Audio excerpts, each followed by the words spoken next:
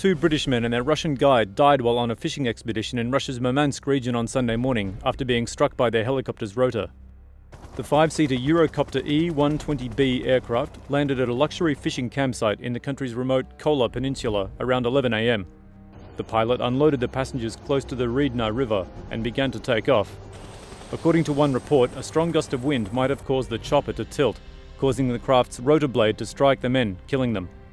The pilot issued a distress signal immediately after the accident.